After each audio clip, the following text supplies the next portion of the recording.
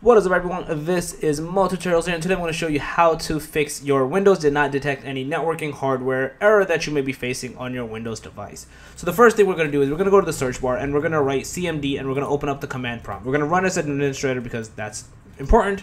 And the first thing we're going to do is we're going to do ipconfig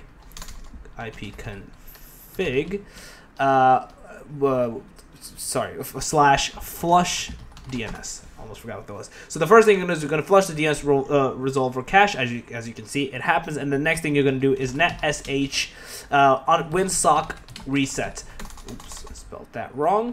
Reset. So the reason why we did admin is because the second component would not have run without you doing that. And then after that, you're going to restart your computer to let essentially this kind of flow through the process successfully. So once you do that, you should be good to go, and if hopefully this, like I said, fixes the issue for you. If this obviously still doesn't fix the issue for you, what you're going to do next is you're going to close the CMD prompt and you're going to basically write troubleshoot settings.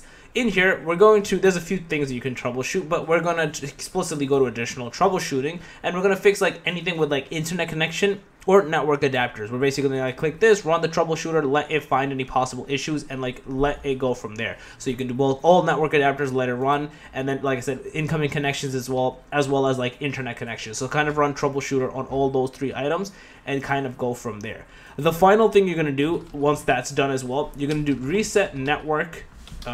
Actually, let's write network reset. So you're going to write network reset and you're going to click here. The reason we do search bar is it's a lot easier to do this, and this one, it tells you this will remove, then reinstall all your network adapters and others and set other networking components back to the original settings. So it's entirely possible you downloaded like a software, a VPN or something that may have screwed up your network settings, and now you're having these issues.